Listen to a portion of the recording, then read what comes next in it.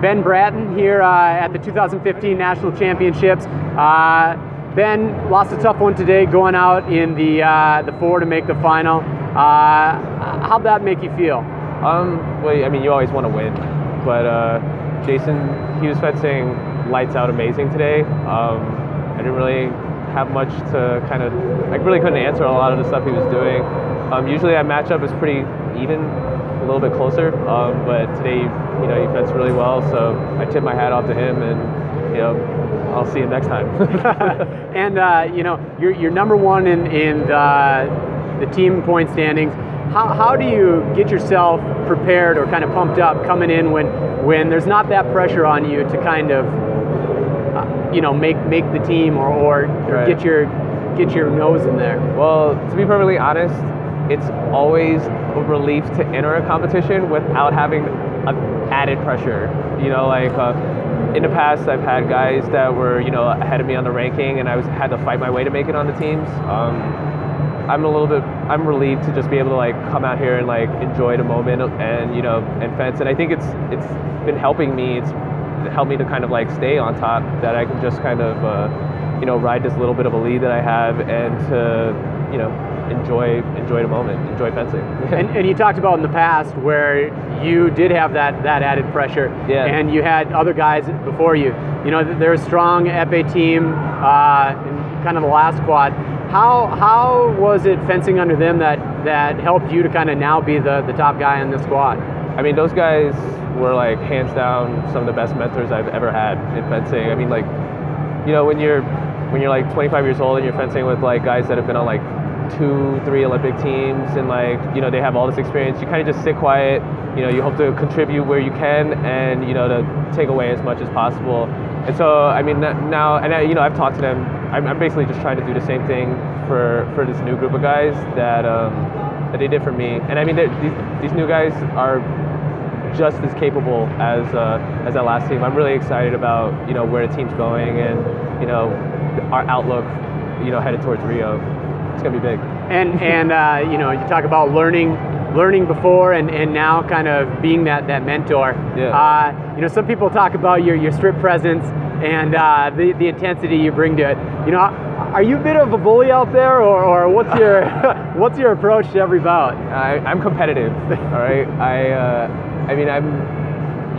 I'm sure my competitors are gonna feel, some of the theatrics that I bring to the strip, but I leave it all out there. I want to make sure that I'm trying my best, and I think everyone that I built a reputation for myself at this point, that everyone kind of realizes that that's who I am on the strip. I fence hard, I'm hard there, but I'll definitely I'm a nice guy, off the strip. So it's I just leave it there. Definitely. and about those theatrics, you're watching you today, the energy is clear. Yeah. Yelling after every touch.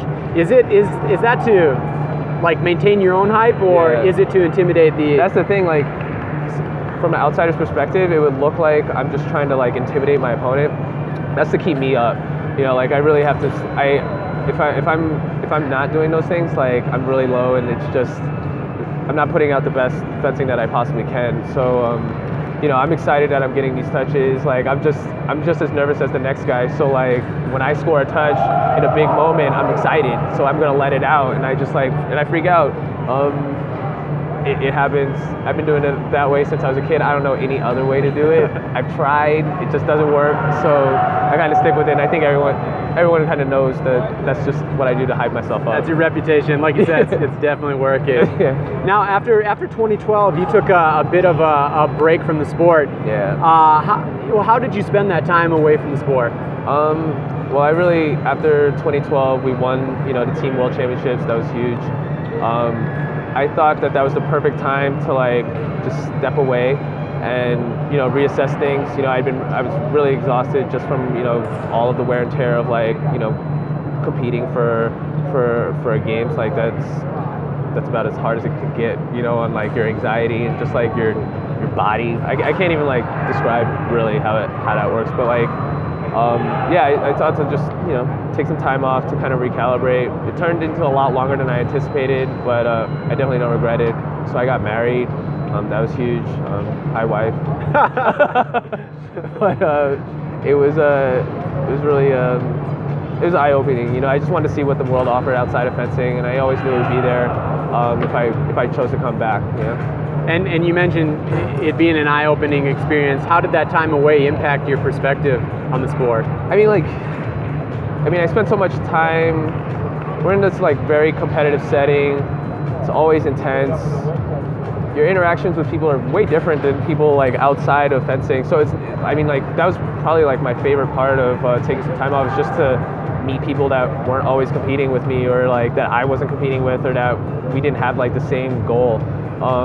So I thought that was kind of refreshing. I learned a little bit more about myself, I think, as a human being, as opposed to like a competitor, which that really felt good. So I think that's probably my biggest takeaway. It's like not everyone is training for the Olympics, and it's okay to hang out with some guys. Awesome. Well, we hope you can continue to kind of have that balance in a very unbalanced life. And best of luck to you. Thanks. Path forward. Yeah. Thanks.